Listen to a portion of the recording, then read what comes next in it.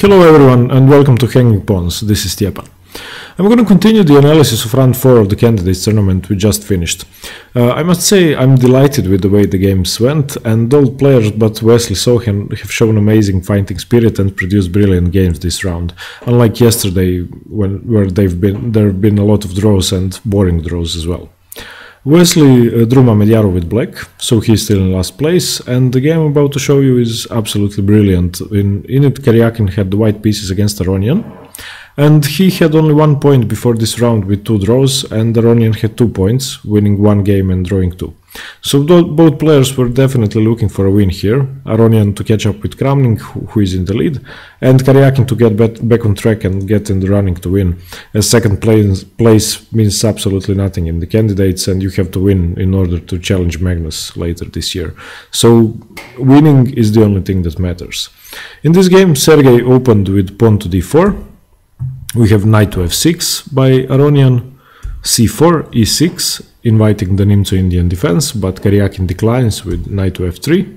We have d5, knight to c3, now entering a queen's gambit declined position, bishop to b4, pinning the knight, bishop to g5, and d takes c4, the Ragozin system of the queen's gambit declined and the mega sharp Vienna variation. It is well known and theoretically well analyzed, but still it's uncommon to have it seen in such a strong tournament. e4 by Karjakin in true fighting spirit. A more passive but more solid move would have been e3, but they are both theory. c5, Aronian also chooses a fighting variation, a fighting continuation, not going for some defensive responses. And now the main line of the Vienna, bishop takes c4, c takes d4, knight takes d4, bishop takes c3 check, wrecking white's pawn structure, b takes c3 and queen a5, the sharpest move targeting the undefended c-pawn. In this position, Karjakin chose to play bishop to b5, check, and there is still more than 400 games from this position, and it's well-known theory still, but it's wonderful to see such a volatile line being played in such a crucial event for both players. I have to say that I expected them, and especially Karjakin, who had a much worse result in the first 3 rounds, to enter the Roy Lopez or the Berlin, but they both seemed to be pushing for a win this game. And White has a small theoretical advantage here, not a big one, but he has a lead in development and a useful bishop on g5, and he can exploit the fact that the black knight on f6 is pretty awkwardly placed.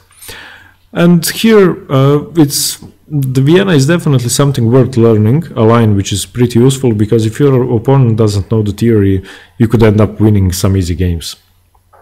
Aronian plays knight b to d7, the main move, and now Karjakin plays bishop takes f6, doubling Aronian's pawns as the knight on d7 is pinned by the bishop, but in exchange Aronian gets to take on c3 with check as an intermezzo or Zwischenzug, so queen takes c3 check, queen to f1, king to f1, sorry. Note that queen to d2 blocking the check would immediately lose to queen takes a1 because the rook would be hanging. We have g takes f6 now, recapturing the bishop, and h4 by Karjakin, the best move in the position, expanding and exploiting the fact that Aronian's king is still in the center. It's also the fastest way to get the h1 rook into the game, because white can no longer castle and the king is on f1, and he would have to play g3, king g2 and rook e1 to get the rook into the game. This is just much faster, and the queen is on c3 anyway, so he can gain a tempo if the rook gets on h3. We have queen to b4, the queen retreats from the tempo square, rook to b1, attacking the queen, and queen to d6. In this position now Karjakin does develop his rook to h3, the most active move, and a6. And here Karjakin, when Aronian forced his bishop away, he should have captured on d7. It was the only move that kept equality or even a small advantage for him, and instead he retreated, and now Aronian is taking over the initiative. And generally in any position, if possible, retreating moves should most often be avoided, as generally they worsen your position, as you are getting your opponent time, giving your opponent time to reorganize and change the nature of the position to his advantage. So Sergey retreated to e2, with the bishop, and in this specific position this retreat has an obvious and a severe consequence, immediate consequence, because Aronian is now able to play a knight move since the knight is no longer pinned. He plays knight to c5, targeting the weak e4 pawn, which isn't really defended easily. It can't be defended easily. If Karjakin had played f3, defending the pawn, then okay, it's not immediately losing, but the position is much better for black after e5, chasing the knight away, knight f5, trading the queens, and capturing the knight on f5. And after e takes f5 and king e7, for example, black would stand much better. White rook is cut off from the game on h3, the pawn structure is terrible for white, and Aronian's king would be much more active in the coming endgame. So Karjakin smartly didn't go for that variation. Instead, after knight to c5, he played rook to c3, which, okay, it's a move I definitely can't understand, a strange move which I would never even look at. He gave the e-pawn away with tempo, with rook to c3, and Aronian, of course, grabs the pawn, knight takes e4, and now rook to d3, looking at the queen on d6. And in this position, Aronian doesn't move the queen, he isn't afraid, he castles. The best move in the position, and once again, not an easy move to play for weaker players. You are relinquishing the possibility of putting the rook on the open g-file, but the move is solid, connecting rooks and getting your king safe before going on the complete offensive. Karjakin continues with queen to c1, we have queen e5, getting away from the stare of the rook on d3, bishop to f3, targeting the knight, and f5, solidifying. And in this position, Karjakin plays queen to h6, entering black's position, but with no real purpose at all. Aronian wisely, though, retreats and offers a trade, because it's never good to have your opponent's queen around your king. He plays queen to f6, and the queens get traded. Queen takes f6, knight takes f6, and bishop to b7. Bishop takes b7. Karjakin regains one of his pawns. Okay, so bishop recaptures. Rook captures, and here Aronian has an extra pawn, and Karjakin has no clear compensation for it. Visually, all his pieces do look good, but there is nothing he can do to improve, and Aronian's doubled f-pawns are actually keeping white pieces under control and helping him. This is one of the rare occasions when doubled pawns are strictly beneficial. There is absolutely no downside to them. The game continues with rook a to c8 by Aronian, activating the rook on the open file, the only free file. Rook to g3 check. Once again, an attack by Karjakin, but it doesn't really do much. King to h8, and now a very weak move by Karjakin. He plays rook g to b3. A weak move by Sergey, giving Aronian even more time to improve and increase his advantage. And he does play the best and the most active move, knight to e4. Rook to b3 was such a big mistake because now knight to e4 is threatening knight d2 check, winning the exchange, and it forces Karjakin to lose yet another tempo. He has to retreat, and he retreats his rook to b2. And now rook f to d8, attacking the knight, and Karjakin retreats once more. The position is getting worse and worse for him, and in a matter of couple of moves, Aronian managed to restrain white's pieces so much and amplify his own that the position is now almost completely lost, which is very strange considering how it looks. I mean, the white rooks are active along the b-file, but there is nothing they can do, there is nothing they can attack. So okay, he retreats the knight to b3. We have rook d1 check, exploiting the fact that the king is stuck on f1 and that it can't retreat comfortably. The king has to go to e2. And now knight to c3 check, getting the king even farther away into danger. King to e3. And now Aronian plays a masterful move, king to g7. Showing the level of his skill. All his pieces stand well, and he is in the middle of the attack.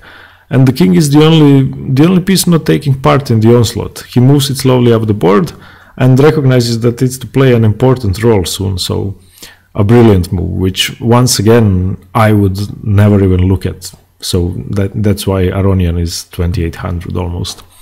Karjakin continues with G3. Not a good move. It has almost no use for now. King to f6, getting the king even closer, and rook to a7 by Karjakin, targeting the a pawn. And here Aronian makes his first small mistake. He defends with rook to c6, Much better was to play an active move such as rook h1, preparing to target white's pawns, or even h5, locking them down and making them easy targets for a later attack. But his move still keeps most of his advantage. So after rook to c6, we have king f3, knight to b5, chasing the rook away, it retreats to a8, and d5. Once more, not the most precise move by Aronian, but from a human perspective completely justified, as it highlights the ability to improve the position for black as opposed to white's pawns and pieces which have absolutely no prospects for now.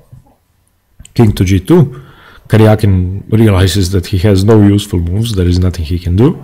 e4, advancing, and a4, chasing the knight away at least, and it goes to a3, preparing to re-enter the game via the c4 square or c2. We have rook to d2, exchanging rooks or offering a trade. Aronian accepts, rook d2, knight d2, and now a brilliant aggressive move by Levon, he plays e3.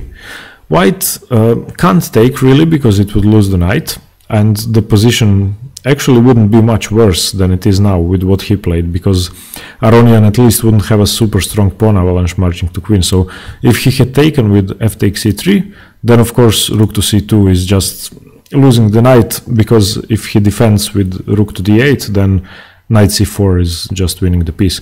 However, he would have time to grab the a6 pawn, and he would have definite compensation for the piece, because Aronian wouldn't have an easy time queening his f pawns, and the game would probably end in a draw. But after e3, Karjakin decided not to lose a piece. He played knight f3, and now rook c2. Of course, the pawn is pinned, so now Aronian is now definitely able to grab the f2 pawn. Rook a6, grabbing the a6 pawn with check. King to g7, knight to d4 by Karjakin, and rook takes f2.